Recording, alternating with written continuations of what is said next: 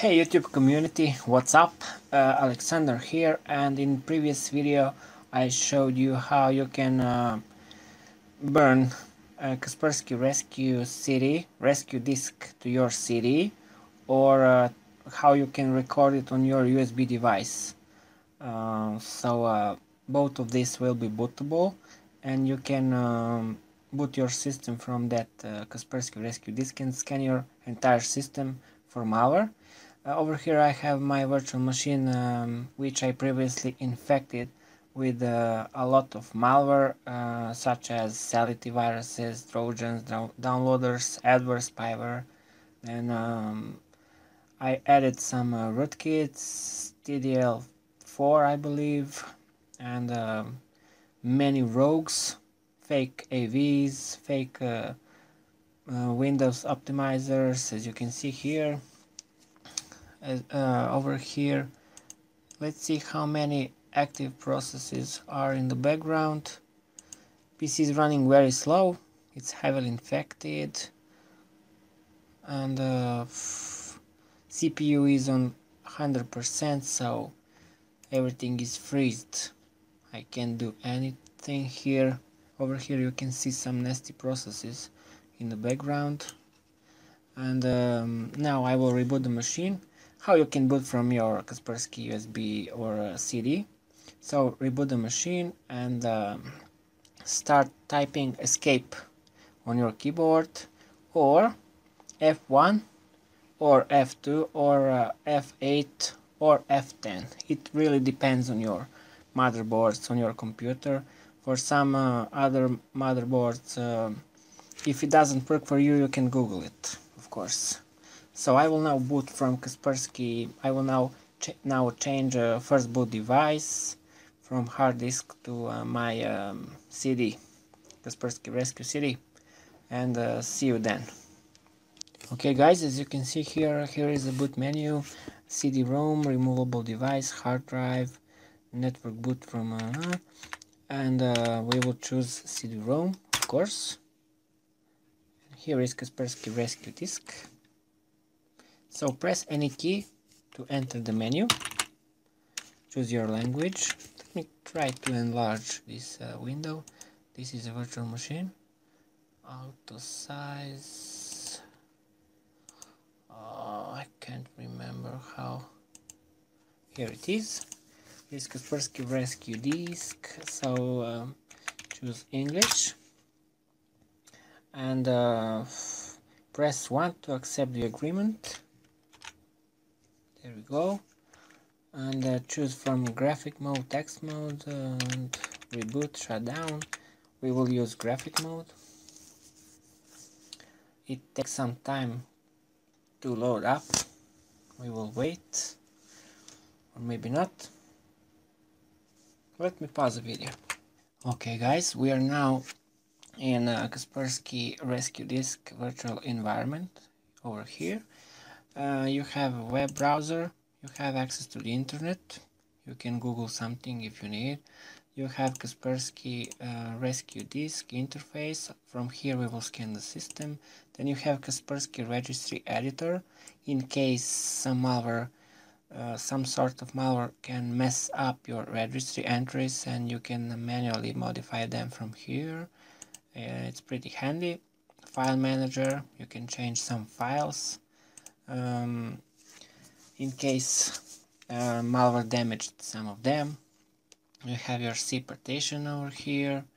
So let's start with the process here.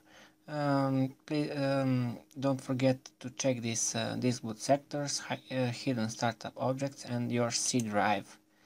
That's places where most of the malware is hidden. And don't forget to start update, to update your virus database. I did mine 2 minutes ago, because if you create a rescue disk on Tuesday and you do a scan on Friday, it's not guaranteed Kaspersky will detect all malware, especially the newest ones. So update your virus database. And there is one setting I would personally change here. before do the scan. Go to threats and exclusions, go to settings here and choose other. So it detects some potentially unwanted programs, some boring pops. Click apply and OK. So let's start the object scan now, and I will come back with results. Alright, Kaspersky has finished scanning and it detected some threats. Let's open up the report here. As you can see, it detected 55 malicious objects, some viruses and trojans here, and some potentially unwanted programs called adware and other programs, 53. So that's a lot of malware here, and we will start with cleaning process here. Neutralize all.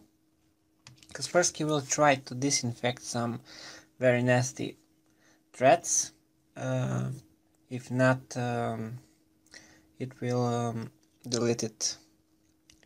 If disinfection is not possible, of course. So I don't know how long this will take, so I'll pause the video. Let me show this for a second. It says disinfection is not possible, so delete recommended action, and I will apply that to all objects here. If deletion is not possible, you should probably skip that, because sometimes some nasty viruses infects some very important parts of the system and some system files. So if you delete them, you might make your Windows unbootable or unusable. So keep that in mind. Okay, we are finally back after Kaspersky malware removal. It took more than 20 minutes. That's quite a lot. And as you can see, this Kaspersky circle turned green. It was red before, so that means all threats has been neutralized. Let's open up the report here.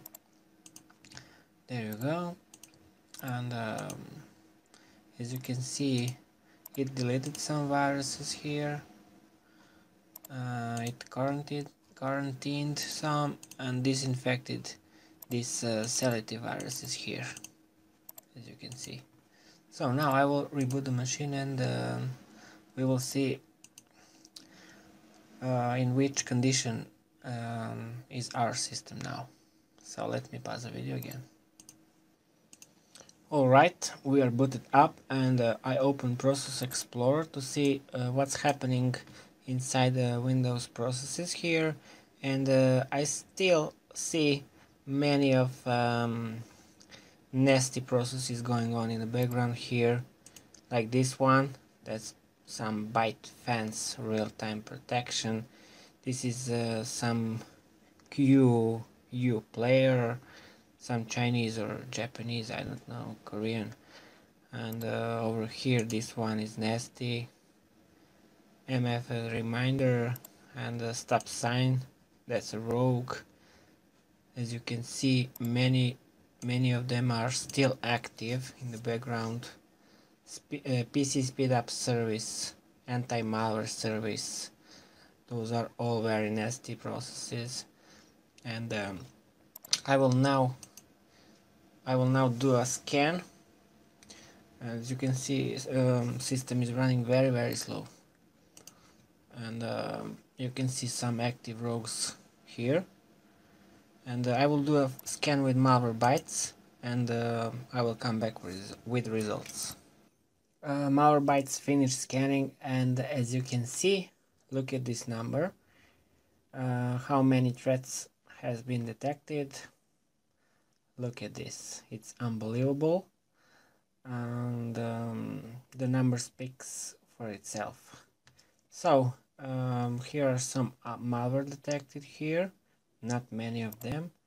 The other are potentially unwanted programs here, too many of them, I would say, and I will remove them all. So there are too many threats that Kaspersky failed to detect, if you ask me. I will remove them all, and I will do one more scan with Malwarebytes adware cleaner, and I will come up with results. Alright guys, Malwarebytes adware cleaner completed scanning, and it detected 92 items here. Some services, folders, files, shortcuts, scheduled tasks, PC Health Advisor, ByteFans, PC Cleaner, registry, some registry items, Google Chrome, as you can see here. So let me clean this all, and let me jump to a conclusion. So Kaspersky Rescue Disk 10. It's still 10. I noticed they haven't changed it for 6 years or so since the last time I was testing it 6 years ago. They haven't changed almost anything. The interface is almost the same. Settings are the same. So please, Kaspersky, you can do it better with your rescue disk. As you can see, Malwarebytes premium version is blocking some websites. Host file is infected, and Kaspersky failed to detect many items. Over 6,000 Malwarebytes detected, and over here 92. So